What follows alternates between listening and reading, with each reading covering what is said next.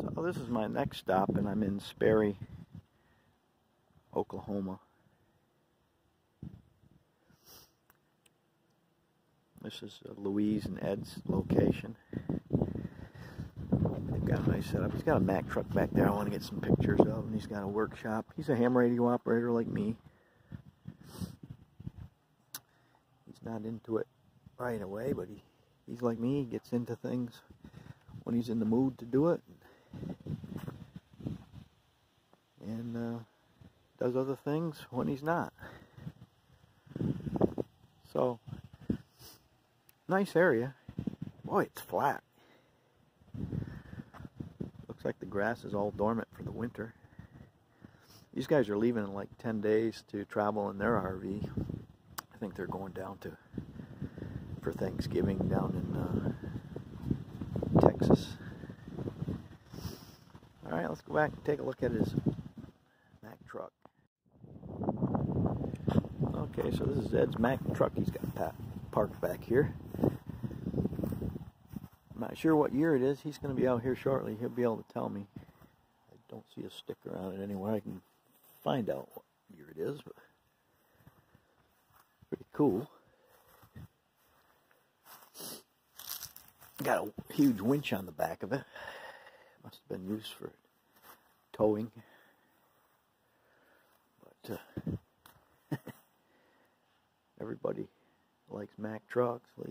All guys like Mack trucks, I know that. That's pretty cool.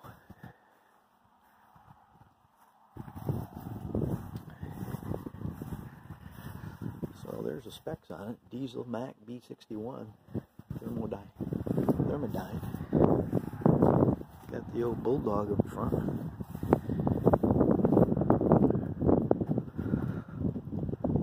Very cool. Alright, let's check some other stuff out. Oh, looks like he's got some tractor, John Deere tractor. I guess those barns over there are his too, and that horse is some girl's horse that she rents the stalls for the horses.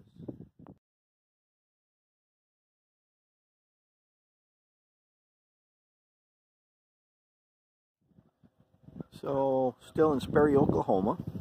Oh, by the way, that Mack truck of Ed's was a 61. It actually matched the model number. So anyway, this is Ed and Louise's. I'm getting ready to leave this morning. It's Monday morning. They had hookup here and water if you needed it. You can see that in the Boondocker welcome information. But Ed's got another property down south of here, about, I don't know, 12 miles or so. And I'm going to actually stay on that one for a couple days. That doesn't have any water or any electric hookup, so I'll be totally boondocking on that one.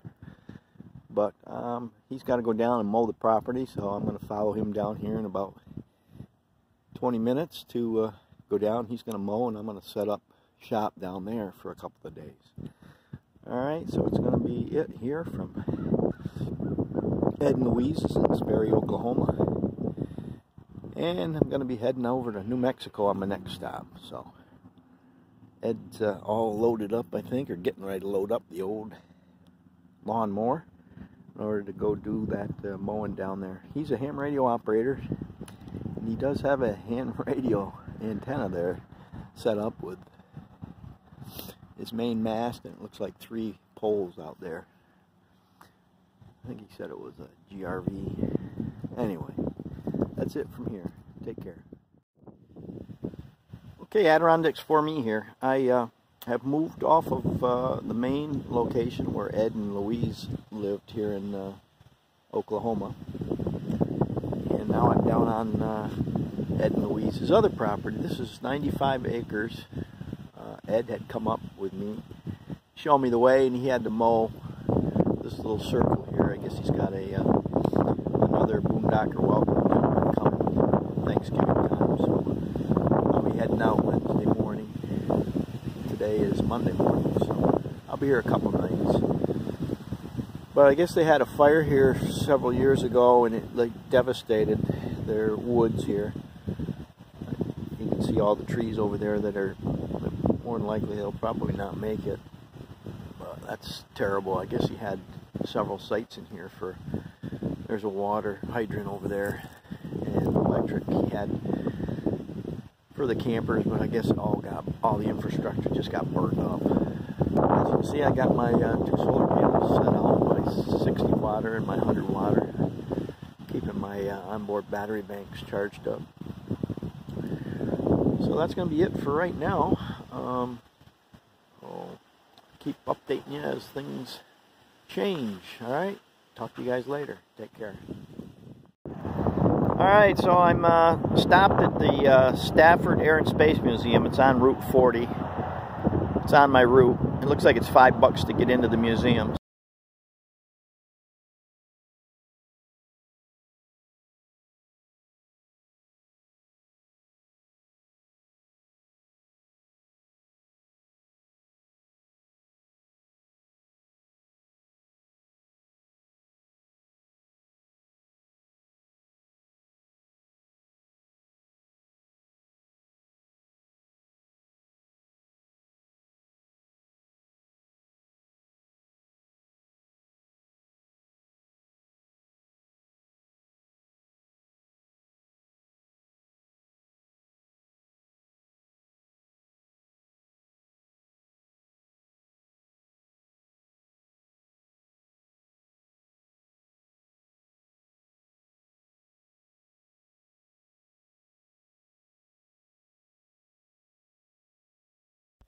So this is the lobby of the Stafford Air and Space Museum.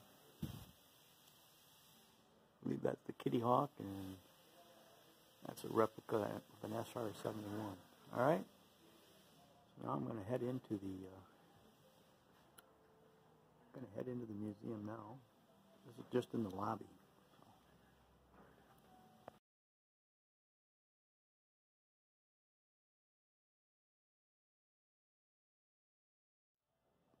They're doing construction here. I guess they're adding on another 40,000 feet to the museum.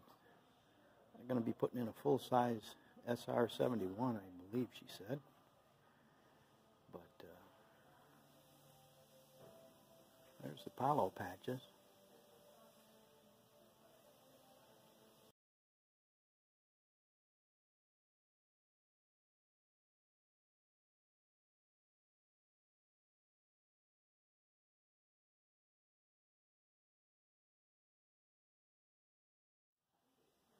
ISS. I did talk to the ISS. I talked to a Russian astronaut on ham radio one time. I think it's a lot bigger than this now. So, childhood stories of Stafford. High school letter jacket.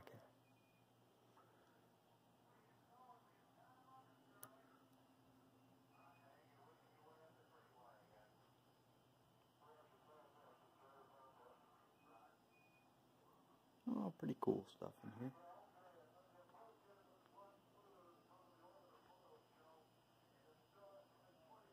Looks like his Air Force uniform. He's a 3-star general. Probably when he retired. So that is actually a piece of lunar sample presented to Stafford 2004 by President Bush, and it was gathered on Apollo 17 and 72. And that over there is his Congressional Space Medal of Honor presented to him by Bush.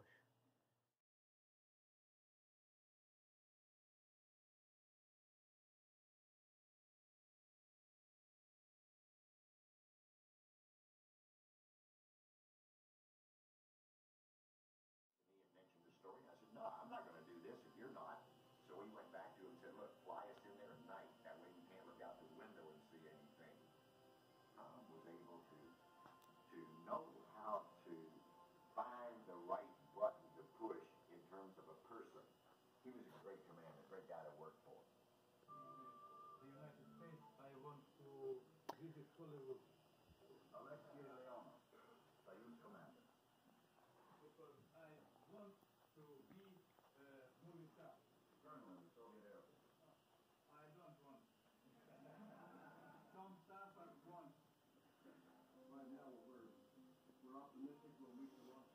flying with the Russians.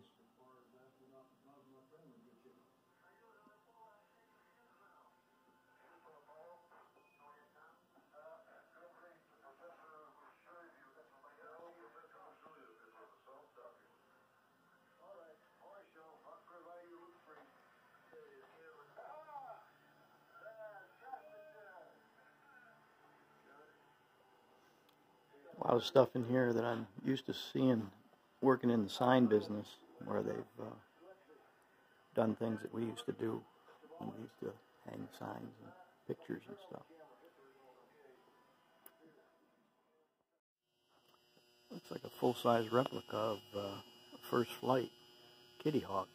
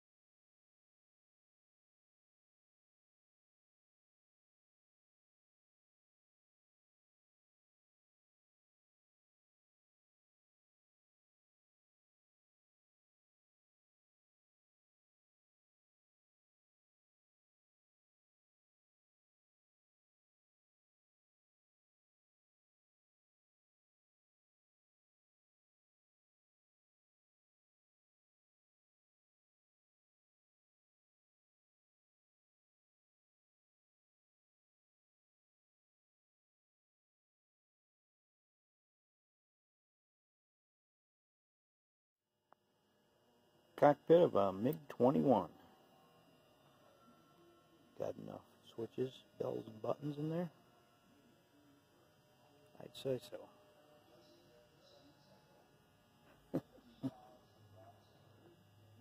Holy smokes.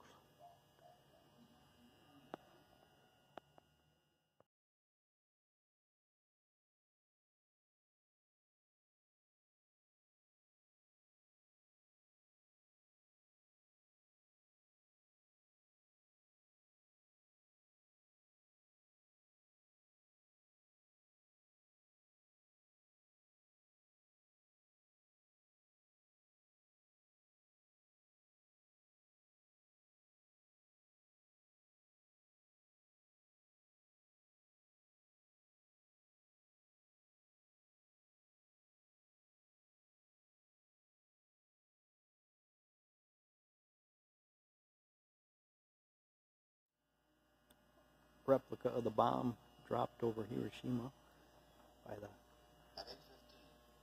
Enola Gay.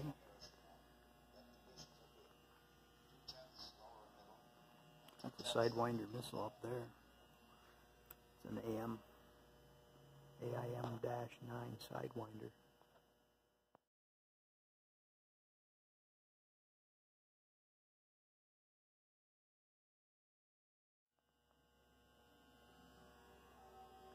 This is a B-61 thermonuclear bomb. This is actually what's dropped out of aircraft today.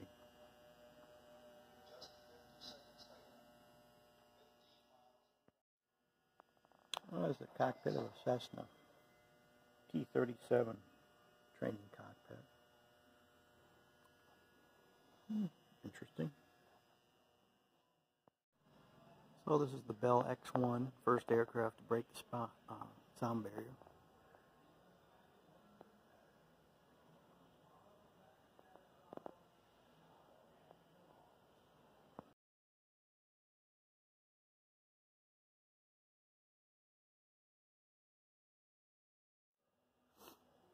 Piloted by none other than Chuck Yeager.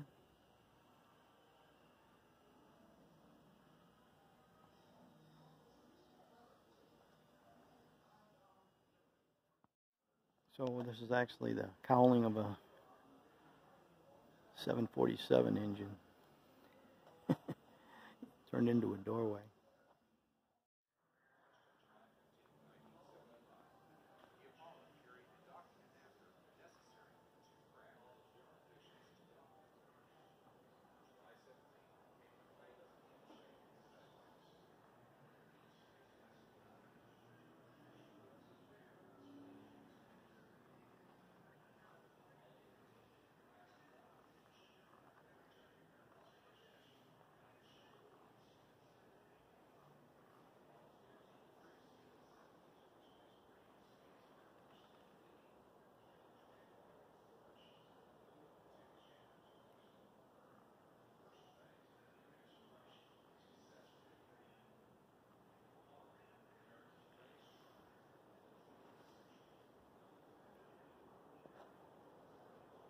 Sounds like it's pouring rain outside.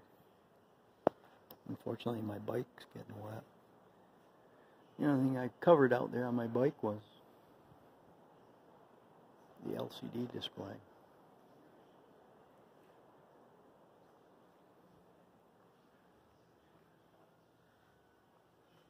Massive engine over here we're going to take a look at.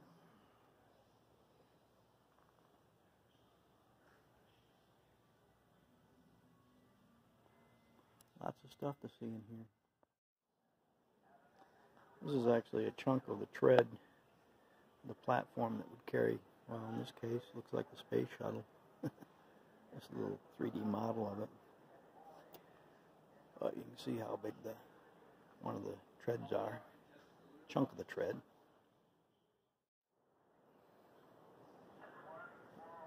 I may be stuck in here until the rain clears. I can hear it pounding on the roof in here in the museum.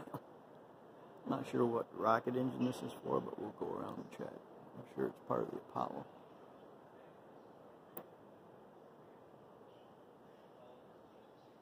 Apollo Soyuz right there. This looks like it's going to be a future exhibit for the space shuttle cockpit, and looks like it's in production right now.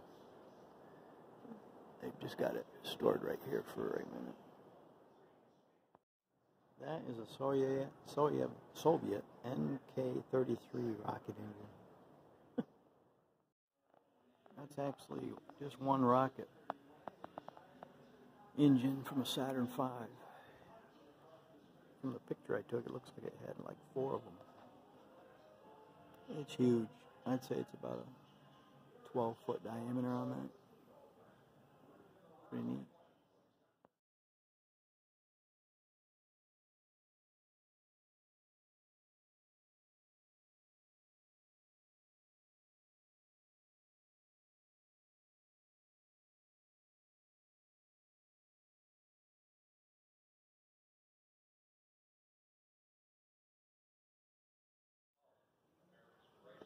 Working parts of the Saturn V engine.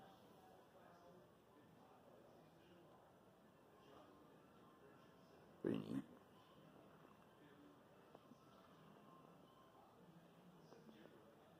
Got a couple of autographs here that I got pictures of. Looks like Gene Saracen maybe and Tom Stafford. These are rocket engines for a Titan II missile. Looks like it's also signed by both gentlemen again.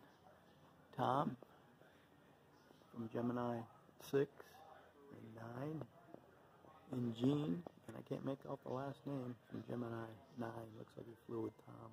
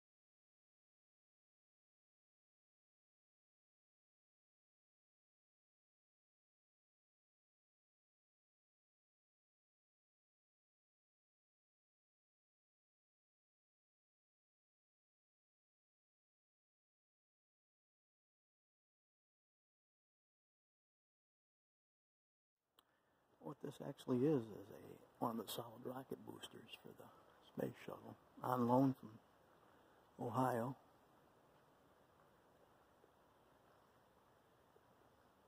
It's a big boy.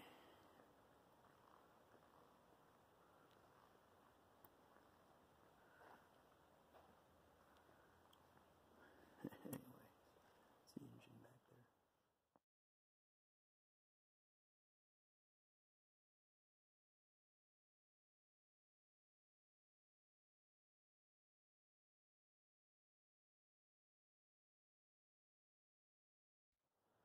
This is actually a mock-up of the shuttle bay.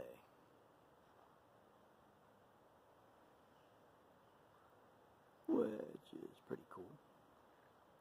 I'd say it's about I don't know, 15-20 foot wide at the top.